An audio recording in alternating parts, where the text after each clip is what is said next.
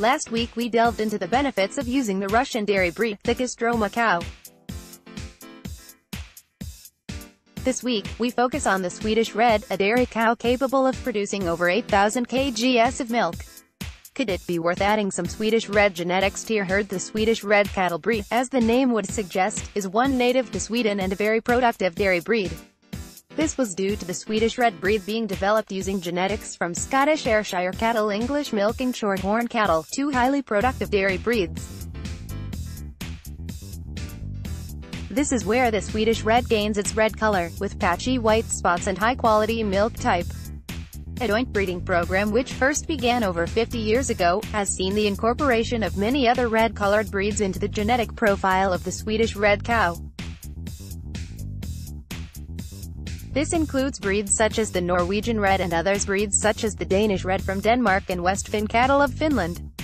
Known by many names, the breed became officially known as the Swedish Red cow in 1928.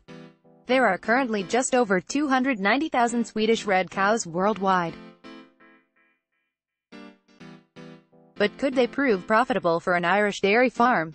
In short, yes, Swedish Red cattle could easily prove profitable on Irish farms and can even compete with the production levels of the average Holstein cow, and are also known to have a lot less health problems.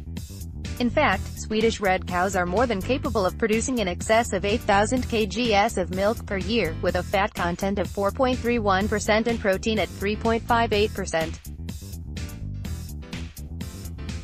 They also have a substantially lower average cell count than Holstein cattle, for example, at 81,000, while they also have a lower number of mastitis cases than other breeds. They breed were originally kept as a dual-purpose breed, for both dairy and beef, though are predominantly kept for dairy production nowadays. At full maturity, Swedish Red cows can weigh up to 600 kgs, with some bulls weighing as much as 1,000 kgs. The breed is very hardy and robust in nature, with Swedish Red cows famed for their longevity and superior udder health. Swedish cattle are also able to resist any stresses caused by high production. Cows are also known to be extremely easy calvers, with an average calving interval of 13.1 months for first calvers and a calving difficulty 3.46%.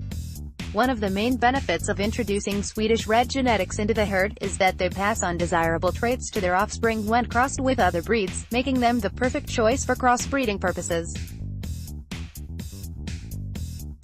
Many farmers have rid their herd of some of the health problems associated with other breeds, by crossing them with Swedish Red animals. Crossing Swedish Red with Holstein cattle has become increasingly popular in the U.S. A polled breed more than capable of thriving in any climate. Could we be seeing the introduction of Swedish Red genetics to dairy herds throughout the country in 2019?